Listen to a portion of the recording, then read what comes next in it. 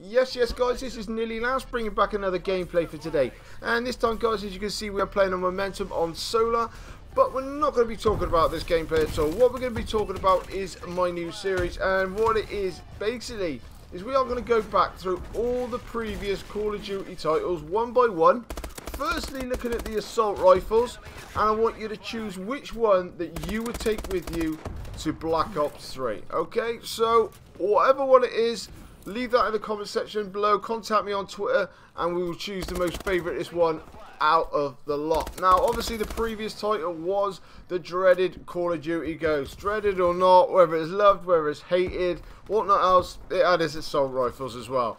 Okay, so what we're going to do is we're going to start with that one. I'm going to give you a little rundown, a little reminder of which guns were actually in it. I think personally it's going to come down to 2, maybe 3, but I've got a feeling there's going to be an outright winner on this one pretty much.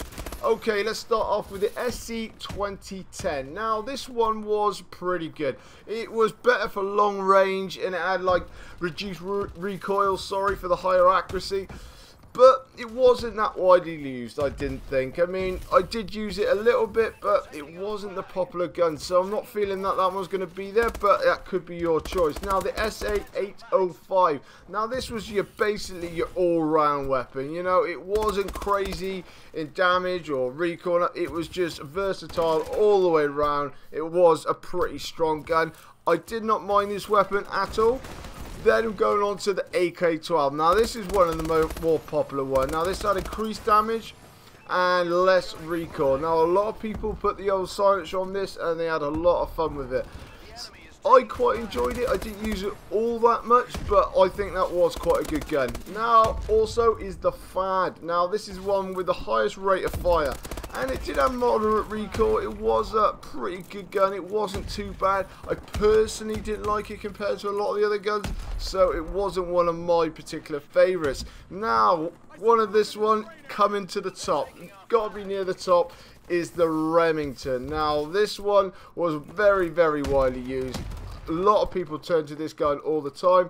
Had a high damage output, reduced fire rate. It was really, really good. It was a dominant weapon and it was one of the most popular guns. Moving on then to the MSBS. Now, the 3 burst gun. This was brilliant. I absolutely love burst guns. Don't particularly like it in this because you're jumping around everywhere, but I found that that one worked really, really well. It was a good gun. Moving on then to the Honey Badger. Now, this is definitely, for me, probably going to be the favourite one. I think it's going to be between this and the Remington. But the Honey Badger was brilliant. Integrated silencer. It was fantastic all round.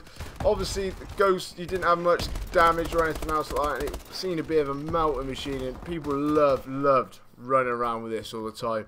Moving on then to the ARX. Now, this one had laser sight, all built in for increased hip fire accuracy. It wasn't really that widely used. I didn't mind it. Coming in a nice, beautiful white and that lot. But wasn't my particular favourite, I've got to be honest. So what I'm going to do, guys, is like I say, going to leave this one to you, which one is going to be. Now, for me personally, if I had to choose one, I'm going to go for the Remington. I know a lot of people here are going to go, no, Honey Badger, maybe a few people for the MSBS, but I'm going to stick with the Remington. I really enjoyed that gun. But like I say, leave it in the comment section below. Contact me on Twitter. We'll stick that to a poll and we'll find out which one was the most favourite gun. But coming up on my screen now, guys, is going to be my subscribe button. Please click on that so you can come back and check some more results and follow this series along.